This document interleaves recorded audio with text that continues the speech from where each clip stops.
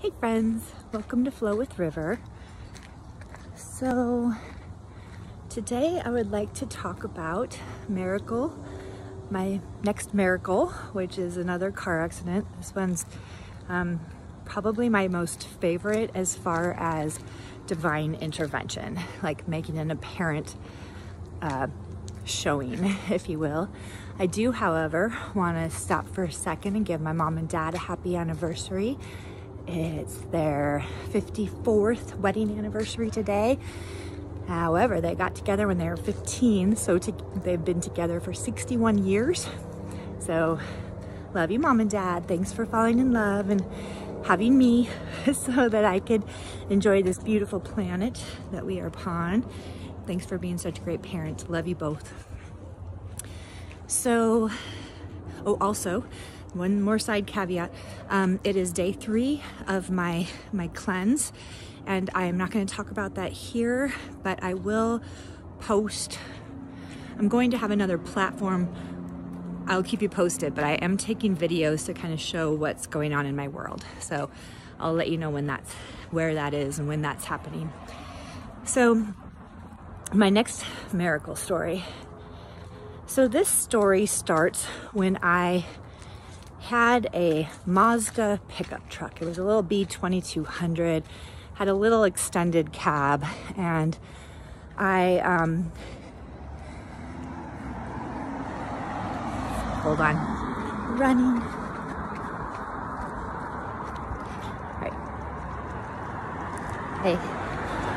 Okay, so I had a B2200 pickup truck, and I was on my way over. I was living in Spokane. I was gonna go to the World Rhythm Festival, which is over in Seattle.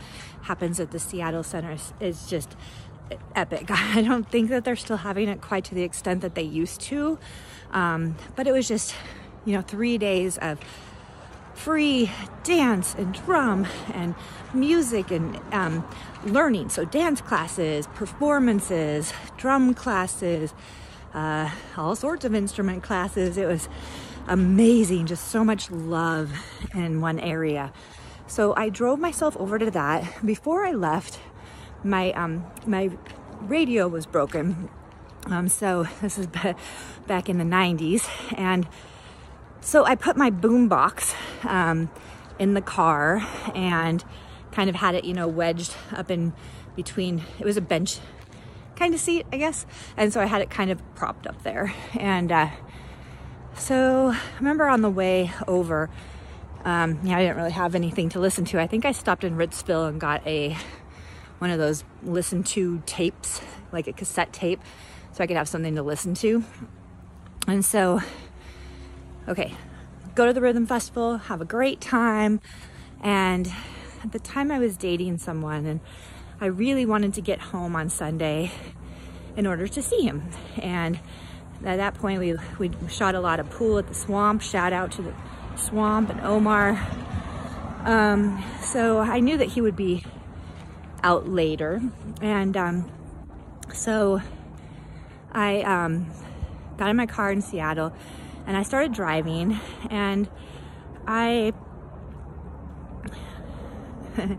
was definitely going, I sped. I was a speeder.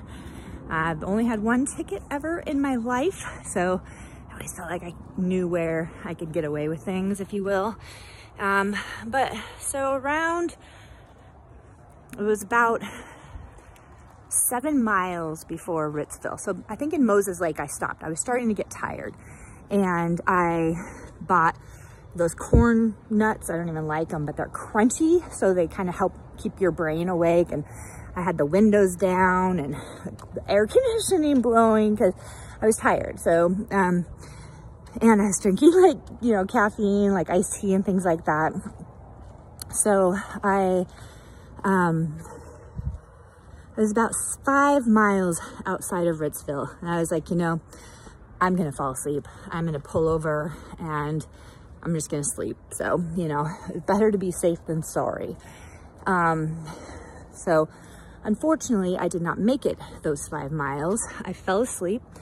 I fell asleep doing about 90 on Highway 90 heading west.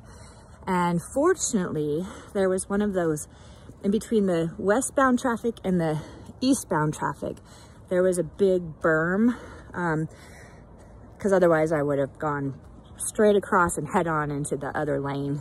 But I fell asleep and my car had hit the berm and flipped upside down. So what I awoke to was when my car flipped and hit. And so I woke up upside down. My windshield had split right across the top, like maybe 3 or 4 inches down from the top, like all the way across. And all I could see was sparks like flying through. So I just closed my eyes and I remember it felt like I went forever.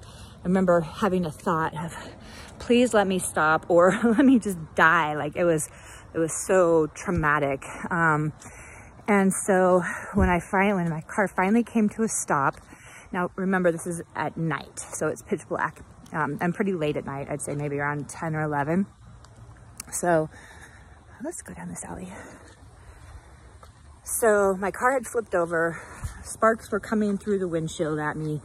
And when my car finally came to a pause, I was like, oh, thank God. I dropped my seatbelt, fell on my head again, rolled my window down and crawled out of my car and just laid there. I was in so much shock and tired. And I didn't realize that my truck had ended up perpendicular in the middle of I-90. And because I had gone off the edge, I had torn up all of this dust. So not only is it night, but there's this big dust thing. And then there's my car right in the middle of Highway 90 with me laying in front of it. So some cars come and they had to swerve off to the shoulder and they got me out of the road. And I realized where my car was at that point. And so I had to wait for the ambulance to come just because, well, first of all, I had no way else to move. So they took me to the little hospital in Ritzville, and I had no injuries. I had no scratches, no whiplash, no nothing. Like, amazing. Thank you, angels.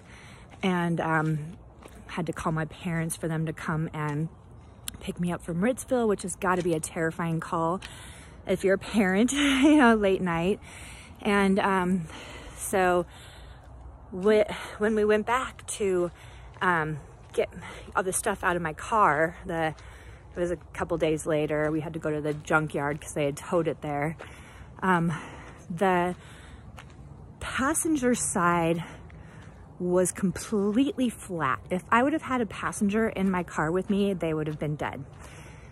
The thing that saved my life was that boom box that I was listening to try to keep me awake, had gotten wedged between my headrest and the ceiling. So that's why my car didn't just smash down on top of me.